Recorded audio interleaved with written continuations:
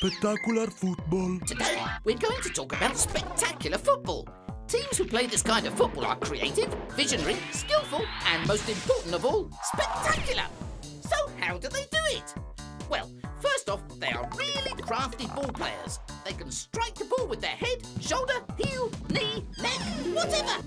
They can sell a mean dummy, dribble around opponents and score the most unlikely of goals. They're jugglers, really.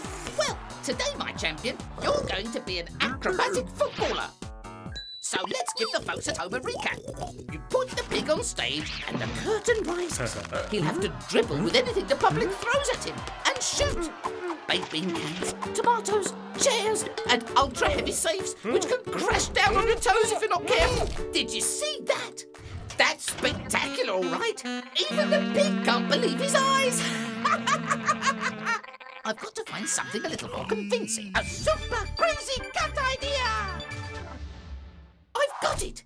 The pig starts off by keeping an acorn up in the air. Trotter, head and mouth. And now the other trotter. Shoulder, head, snout, tail, mouth. And now even faster while skipping. Trotter, eye, elbow, head, mouth. Faster, faster. 2 acorns now. 3 on one trotter while hand clapping. And now the football. Take a look at this.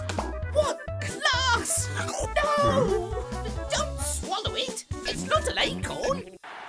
Amazing! The pig has invented throat dribbling. Now it's across and goal! He's tucked the ball away with his mouth. That's vision for you. A goal to be remembered. All right then, my fine young pig. What's your next position going to be?